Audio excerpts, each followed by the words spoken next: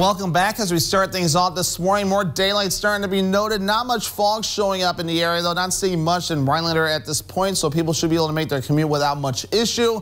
But Manitowish Waters, Lander Lakes, and the Eagle River. Also Tomahawk reporting some reductions in visibility this morning. This is a result of fog. This is how far you can see in front of you. And not very good out there for a couple areas, so it's going to be very patchy in nature, so you might notice a quick reduction, and then you'll be fine. It's kind of what we're putting up with this morning. Otherwise, though, a few thin clouds earlier this morning, tracking to the south and east. A lot of that has fizzled out, so that means plenty of sunshine on the way for the daytime today, burning any fog that has developed off. And we have this front here surrounded by a couple areas of high pressure helping to really erode any moisture away, though, that's trying to develop with this front. So it does mean plenty of sunshine. Get outside and enjoy it. And it also means some 80s that'll be on the way to those days in the 80s, looking to be numbered at this point. Temperatures right now not too bad. We're in the 50s here in the North Woods this morning. Pretty much everywhere seeing 50s, upper 50s in Rhinelander, also in parts of the Wausau area, and also Marshfield as well. Our average high temperature ticking down now to 72 degrees, but the lower 80s are back today and tomorrow, getting close to it on Friday in the upper 70s. Then it feels like fall just in time for the weekend in the 60s, even upper 60s by your Monday. Then we're back in the middle 60s, or middle 70s, excuse me,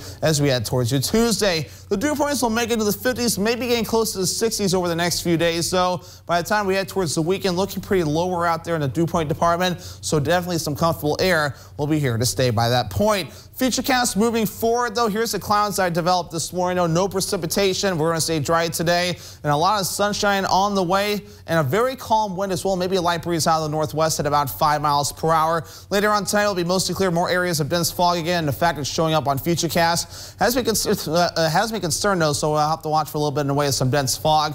But as we head towards tomorrow, though, here's what's going to be happening. We're going to be watching for that fog going away. A lot of sunshine, a gusty southwest wind up to about 30 miles per hour. And chances for showers and storms as we head towards Friday. The timing of that looking to be tricky, so we're going to go with this solution at this point with possibly some afternoon chances for showers and storms along and north of Highway 8. And we'll see this slowly move in as we head towards Friday night into Saturday, and that will continue through parts of Saturday and parts of Sunday too. Although Sunday, the chance will be a lot lower with a few more chances Monday before that begins to taper off. So for today, beautiful, mostly sunny, highs in the low 80s, that northwest wind getting up to about 5 miles per hour. Later on tonight, mostly clear areas of dense fog. Again, sounds like a broken record, right? With lows in the middle 50s and the wind overall looking nice and calm. And the Northwoods Furniture and Mattress 7-day forecast. Here we are. We're drying through at least parts of Thursday before Friday. Chances for showers and storms along and north of Highway 8. Friday night, though, we might have to watch out, though. It might make the football games a little messy. We'll have to keep an eye on that. A few rain chances by the weekend and also into Monday before you dry out by Tuesday.